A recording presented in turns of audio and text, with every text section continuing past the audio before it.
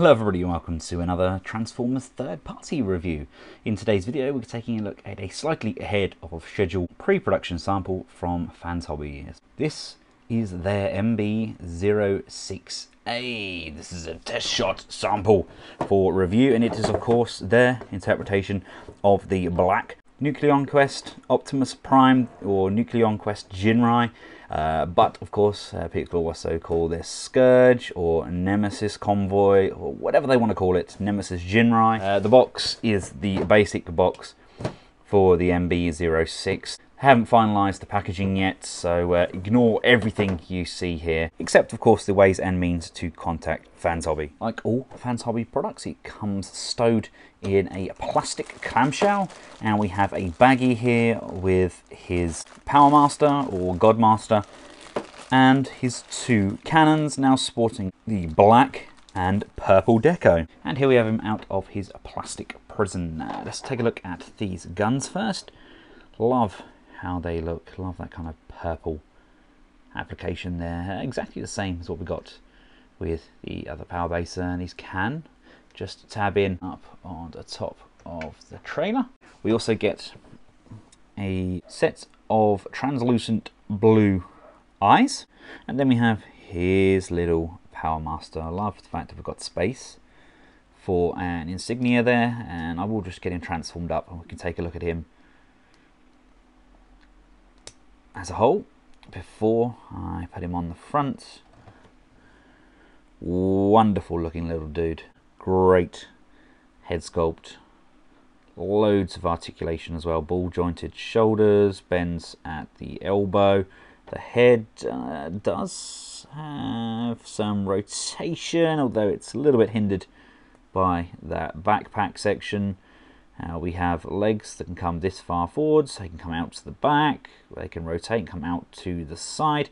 We get a bend on that knee, so for a little tiny guy, he's got a lot of punch going for him. We just need to straighten off those arms, bend those legs round, the arms slide into the rear of the legs, and then there's a tab on the shoulder. We can just do that and lock that back into place. And then this can form the engine block on our Prime if you see fit. And then that's just going to tab in and tab in.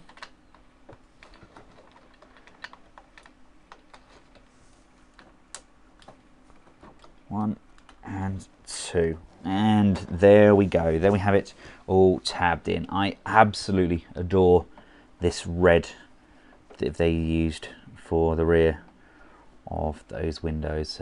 Silver trim really pops now that they've put this in that black deco, and we have some chromed out smokestacks as well. The wheels are rubber-ish. They're a hard plastic, but definitely with some form of rubber compound there. We get a nice reflective shine to that front bumper. Really loving the purple that flows throughout the trailer. Really refreshing. In essence, yes, it is just a repaint, but this is a very welcome addition to anyone's collection. I know there are a lot of people out there that collect the Nemesis kind of version of figures, with the likes of MMC doing their Predaking. We've got TFC doing their Piranacon. The option is there to make this guy a Nemesis or a Decepticon. If this is your first time viewing the mold, here he is alongside the Shattered Glass MP10. Of course, Shattered Glass MP10 sporting the additional trailer hitch, which allows him to carry the Fans Hobby's Scourge trailer. And of course, using the appropriate adapter that was included with the trailer, we can pop that on the back of there, and that in itself looks absolutely awesome. And this is covered in dust. I really need to dust more. Let's just take a closer look at the vehicle mode. Now we do still have some branding on the side there. People were moaning about them putting their stamps on with the names of their characters. People were saying, oh, we have to replace it with our own stickers. So they've done it here now. I believe that's kind of Cybertronian text on the side, so that's one way of appealing to multiple audiences. But yeah, love these. These are a big, chunky truck, pretty much the same kind of dimensions as the MP10, only far more compact and made of that really nice, robust plastic that Fans Hobby are renowned for. Now, to get him transformed up into his bot mode, come to the side, flip and untab this piece. It's on a rocking hinge. You want to rock that back and just push and tab that into position. We have this tab on the toe. Again, just bring that up, which allows the toes to move, and there's a sliding hinge just on these wheels. If you just push those up, we can separate the legs and we can bring those down, untabbing them from the arms. We have this tabs which can now fold in and fill out the legs. The toes can then be brought down. There's a flap on the back here. This pulls down, which now allows us to extend those legs, bringing that back up, locks the legs into position. You can then open up the base and bring out the heel spur section of the foot, and pushing and closing that back off. Right, this flap here is just tabbed in to each other, so one lifts up, which then frees up both.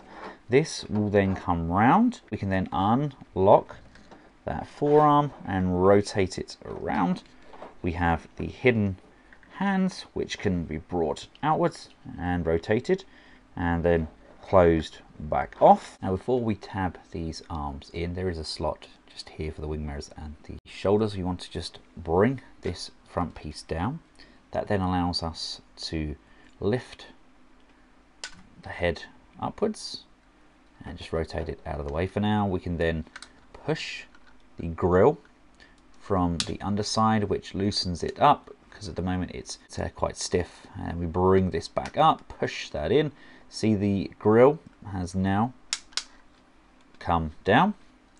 We can then bring the arms back in and tab those into position. The wheels then push and collapse into place, and then this is going to collapse. That's going to come down and finish it off. We just need to slide the crotch forwards, and that means we can now just bring out this piece for the front of the crotch, and then we can just push and slide that crotch forwards, make sure that that's fully collapsed and that these are locked in. There we go. There we have Prime or Ginrai all fully transformed up. Some may say these guns are slightly overkill. I say no. Now, these large guns, I believe, are designed for the fully combined mode. This handle, however, does still fit in his hand. Personally, I think they're maybe just a little bit overkill. But we do get the option to just disengage this piece, bring the handle down and slide this piece out, so we have a much kind of smaller blaster. This is usually used in the base mode, but I kind of like how it looks. I like having a small kind of blaster. It's easier to pose in with these. Really love how he looks transformed up. The purpley blue on the chest again is extremely vibrant, and this isn't even the final production. I got this kind of clouded chrome on those thighs. The head sculpt is gorgeous. Absolutely love that. They've nailed that, and I do love the kind of teal eyes that they've got going on. Definitely prefer these smaller weapons. Articulation is pretty darn good. The head can look up that far, down that far. We can go left and we can go right, and we can tilt quizzically side to side, and we can do a full 360-degree turn. We do have an abdominal crunch forwards and backwards. We have hip skirts to the front, which allow for legs to go this far forwards, this far back, out to the side, upper thigh rotation, 90-degree bend on the knee, feet can go up and down on a very strong ratchet, and we can tilt side to side as well as the heels and toes independently moving.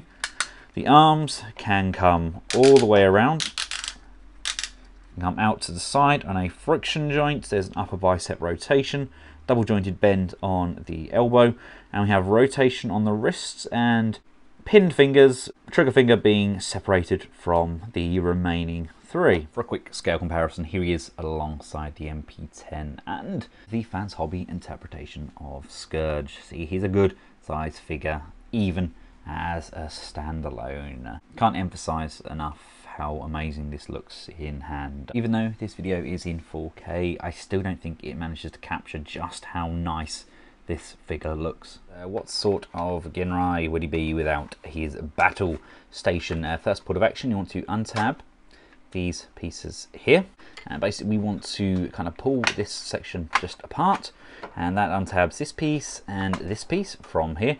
We're going to basically fold the legs down. I've never been a fan of the base mode, but I know there are a few people out there that definitely want to see it, so for those I will cover it nonetheless. This piece can fold down and slides downwards like so, and then can compress backwards, just covering off. Now we will fold this back down in a second. Just I find it easier to move it all out of the way, just so we can move these where they need to go. Right, you want to rotate the legs. This section comes up over the wheels, and that's just going to act as a guard. We have this piece here, that's tabbed in. Prime's head is wibbly wobbly all over there, it should be tabbed in. But yep, just untab these pieces from the side. Bring this piece all the way up and to the back. The head can now come up, and it's actually on a sliding mechanism. So we want to slide that all the way up to the top. This piece then wants to come up, which now frees up those arms so they can come upwards like so, and then down. This piece here bends up and up like so. This is then going to come upwards, and that is going to tab and secure that into position. Again, this side, this is going to come up, tab and secure. Right, now we can come back down to these legs. Basically you want to extend this up like so, and then this is going to fold up and around on to the outside of the leg. This then comes down, comes out, rotates, and this hinge is going to go all the way down like so, and then we can collapse this piece like so. The arm comes in, this then comes down, rotates around and tabs in. As you can see from the back here, the head has folded down. Bring in these cannons, bring this down, this little bit on the end twizzles around, and there is a tab just on the back here. This then tabs in on there.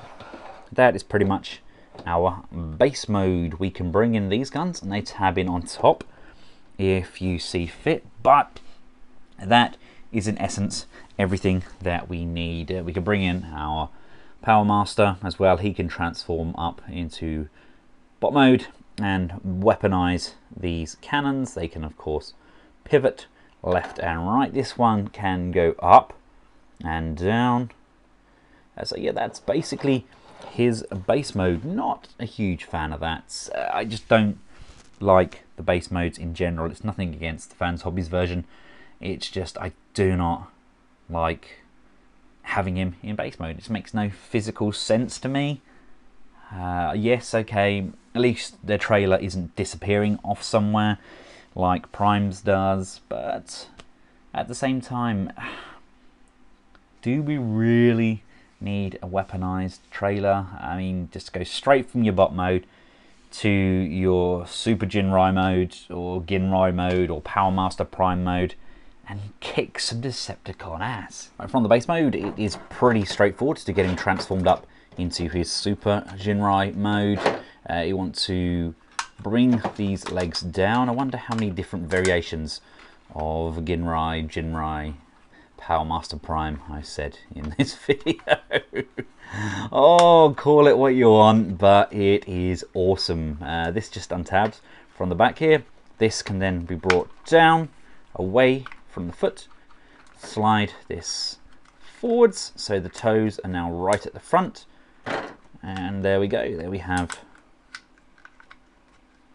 that heel spur section out. These pieces here fold around and down and backwards on themselves, getting them nicely out of the way, and then these pieces tab off, cleaning up the side of the feet. Now these tire pieces here, this is going to come down and rotate all the way around, and then come back around the tires, just cleaning those off, and then this whole piece here is going to compress, and that just slides in to that leg piece, just tidying that up.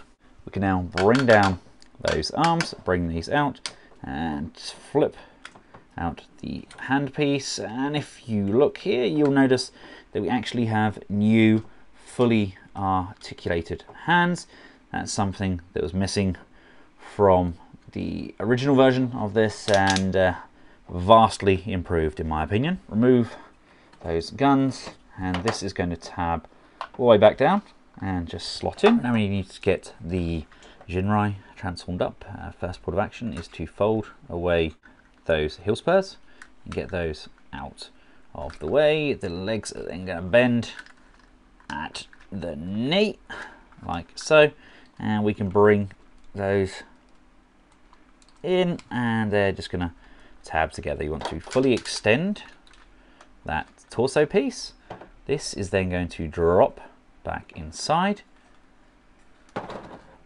untab, untab, and unfold, which allows the head to then duck back in there. This then lifts up and comes up and over and hides that away. Fold the hands back into the arms, lift this piece up, lift this piece up, fold these back, bend this arm up, and that's going to tab back into itself like so, and then bring this piece down and bring this one down on top, locking that into place.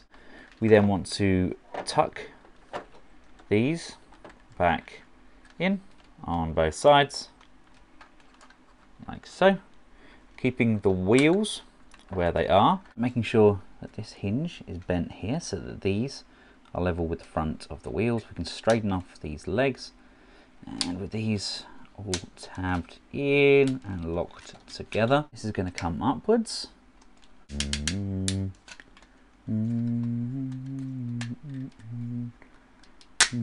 And then bring this down, and this should, he says, line up and tab on top like so.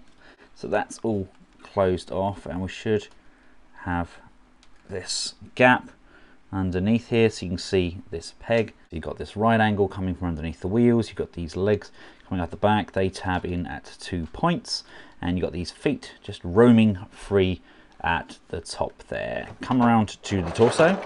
The head is going to come up and out of the way, and basically we're going to slide the torso down. There's this tab on the crotch which is going to tab and lock in on here. These will then close off around it. So first things first, we want to just untab these back panels.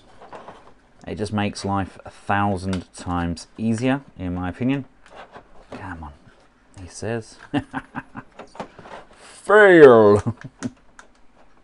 There we go. Now bring this down. That way we can see what we're doing. So we want to bring the torso down.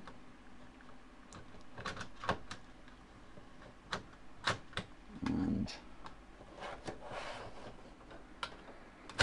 there we go. that is going to come in and just sits into that slot nicely. We can then bring this piece back up, and as we bring that up, that's going to come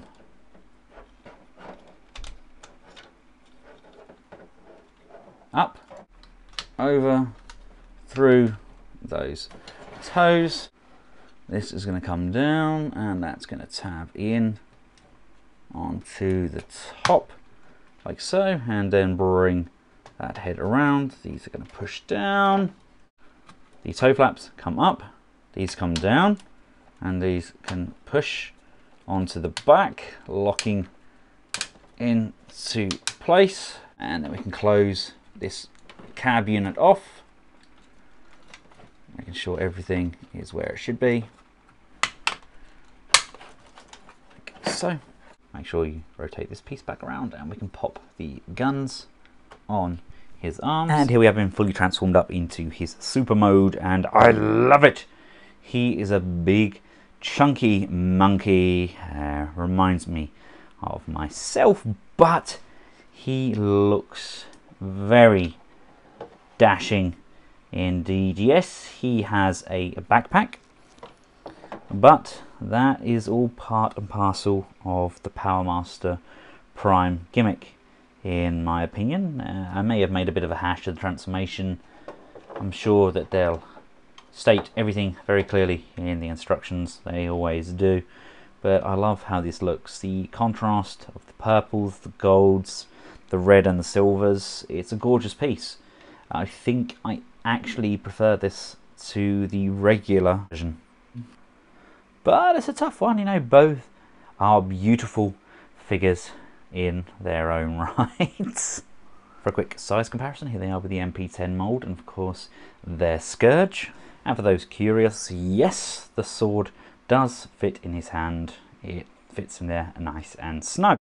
If this is your first time visiting this mold, let's have a quick demonstration of the articulation. We can go left and right, we can tilt side to side, we can look up that much, not really down though. The arms can come all the way around on a lovely ratchet, up to the side, upper bicep rotation, we get that double jointed bend on the elbow. Basically the same articulation as what we had as the little bot, but in big mode we have those fully articulated hands, which are extremely welcome. They're kind of trialing them with this model. We should be getting an alternative head as well, based on the G1 Marvel comics as well. It's kind of the big fat head, very similar to what Printformers did.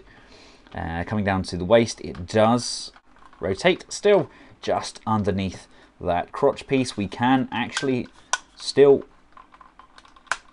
hinge forwards as well, so we do have an abdominal crunch in there, albeit very difficult positioning, but it does help with the transformation and his posability. We can bring the crotch flaps back round to the front, allowing for legs to go this far forwards, all the way back, this far out to the side until they get some clearance issues. We do get a bend on that knee, and coming down to the feet, we can go up and down, and we can tilt side to side, and of course we do have the independent movement on the toes and on the heel spurs.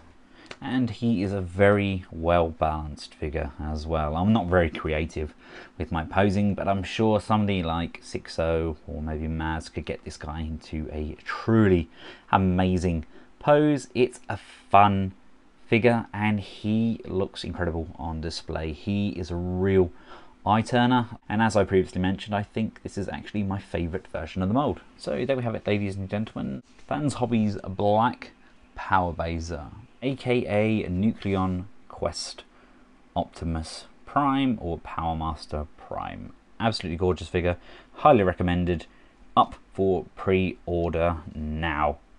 Thank you all for watching. Hope you found this video useful. If you have, feel free to give it a big thumbs up, share, and of course subscribe.